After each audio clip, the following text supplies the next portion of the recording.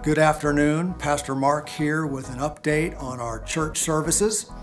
I am happy to announce that we are getting ready to meet on site once again.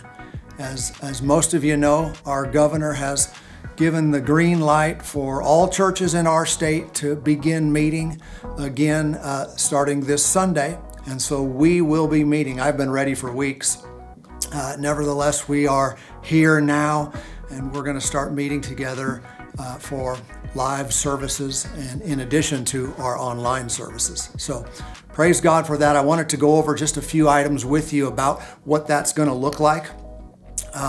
Some things are going to remain the same. We're not compromising the Word of God. We're not compromising our standards and our commitment to Him in any way. We will bring the Word and the Spirit with power and demonstration, and many lives will be changed. However, the way it will look is a little bit different than the way things were just a couple of months ago, okay? So I want to share with you some examples of how we're going to do things this Sunday. First of all, we are going to implement some of this distancing that is being recommended to us, staying about 6 feet away from others. We are removing a large number of seats from our main auditorium just to space the rows out, okay? And of course, encouraging families to sit together. We're going to be doing things like a digital bulletin instead of handing a physical bulletin out at the door. So everyone will be able to access that via our app. Also, our cafe is going to be closed this Sunday.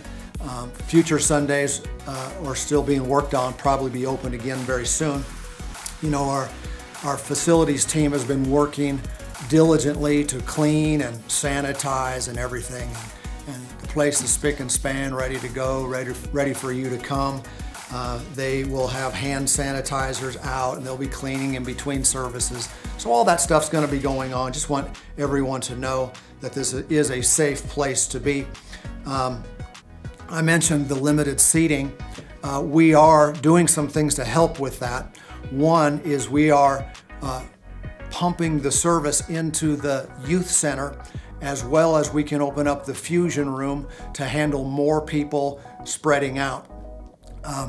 As far as our kids go, we have children's ministry classes that will be for grades 3, 4, and 5, okay? And that's the only age this Sunday, and they've got their area set up and spread out, and it's going to be great. For the younger kids, we want families to just stay together. Keep your younger kids with you. If they are, too active, feel free to use some of those additional overflow rooms in the church to take them out of the main auditorium. But I'll tell you personally, I'm prepared a little bit while I'm preaching for a little extra noise, and I'll be okay with that. And so our fusion service for 6th, 7th, and 8th graders will not be happening this Sunday, probably will the next, but for this Sunday, that age, they'll also stay in the adult service.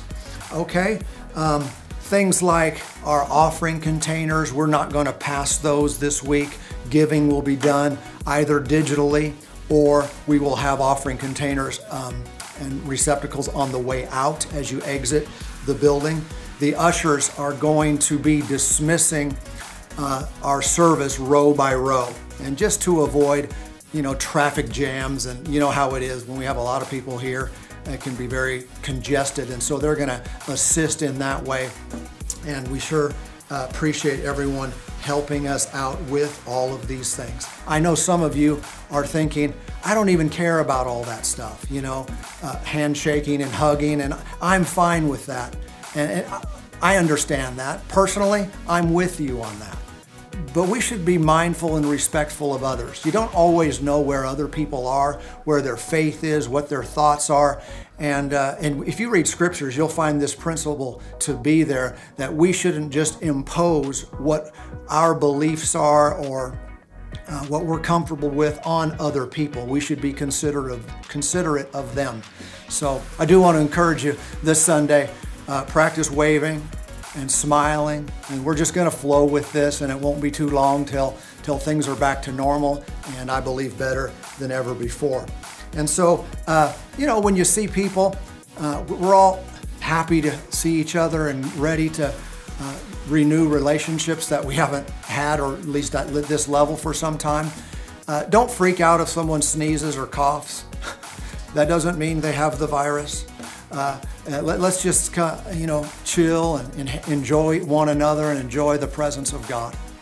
Lastly, I wanted to let you know that tomorrow we are going to resume our noontime prayer meeting. All right, if you can come and pray with us at noon, it is happening tomorrow. So praise God for that.